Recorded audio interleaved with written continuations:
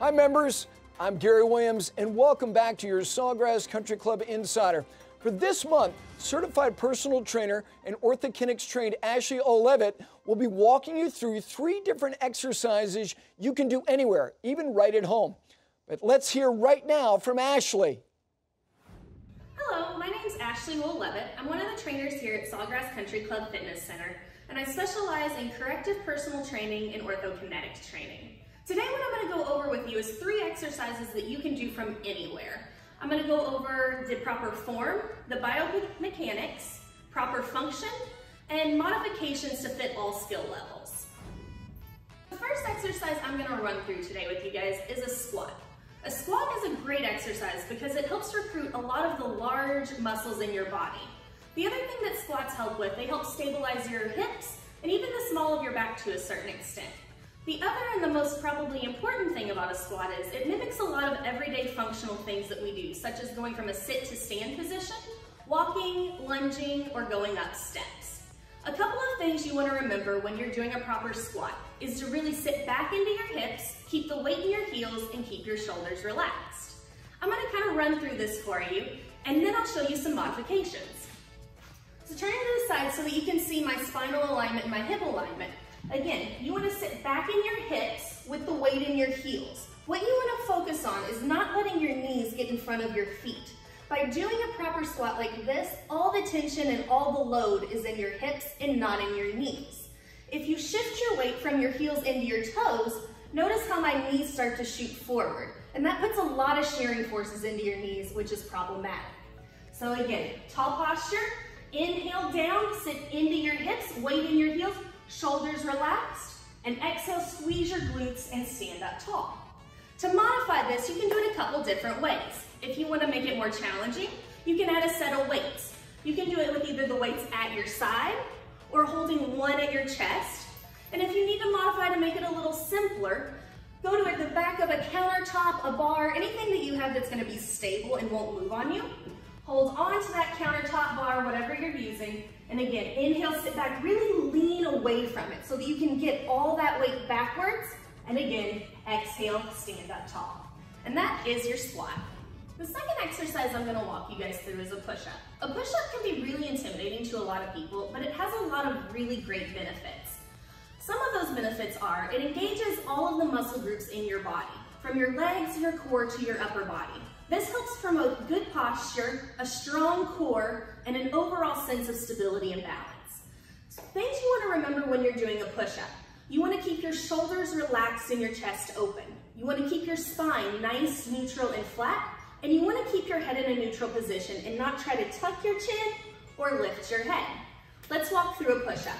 I'm going to demonstrate from my knees. Start with those arms a little bit wider than your shoulders.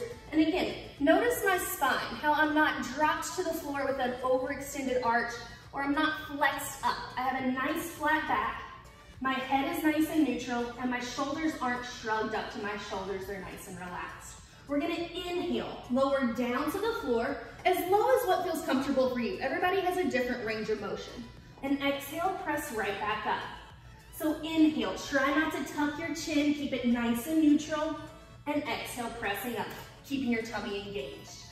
To modify that, you can do your push-up in a long position, so on your toes. That's gonna make it a lot more challenging. Or if you need to make it a little bit easier with a little more stability, again, we're gonna go back to that countertop bar, anything that you have that's stable.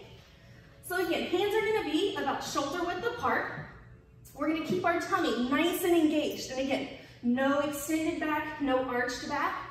Inhale, lower down, and exhale, press it up. Inhale down, and exhale, really engage those core muscles as you lift up. And that is your push-up. Thirdly, the last exercise I'm gonna cover with you is a Pilates curl. Some people refer to this as a crunch. I'm gonna refer to it as a curl because that's how I was trained. One of the great things about a curl is that it engages all of your core muscles. Most people just think about core muscles being kind of your abs or those six-pack abs. But really, your core muscles include hip flexors, small back muscles, upper back muscles, your obliques. There's a lot of muscle groups included, and we're gonna work on all of those. A strong core helps promote tall, healthy posture, spinal flexibility, and plays a large part in your balance and stability. Some of the key things you want to remember when you're doing a curl is to keep your hips anchored on the mat, keep a neutral spine, and keep your head supported. So let's run through that. Laying down, you can do this on the floor, on a couch, really any flat surface. You don't have to get down onto the floor. So any flat surface, we're gonna lay down with our knees bent, and we're gonna bring our hands behind our head. What I want you to think about doing is kind of rocking those hips down into the mat, so you have this little arch in the small of your back. Not an overextended arch where you can see through, but just a little neutral arch. Hands behind your head. We're gonna take a deep inhale right here on the floor. We're gonna exhale, tuck our chin to our chest, support our head, and curl up to the tips of our shoulder blades without letting our hips roll up. Inhale, roll it down. So again, we're gonna exhale, tuck the chin to the chest, pull this rib cage down into your belly button, but without letting your hips rock up. We wanna keep those hips anchored onto the floor. And inhale, roll it down. That's gonna be your proper curl. Modifications for this to make it more challenging is you can change your leg position. You can bring those legs into a tabletop position, a straight leg position, or up to the ceiling. It's your choice. No matter where you're working though, you wanna make sure that you don't let those hips rock up and down. We want that neutral spine throughout the exercise.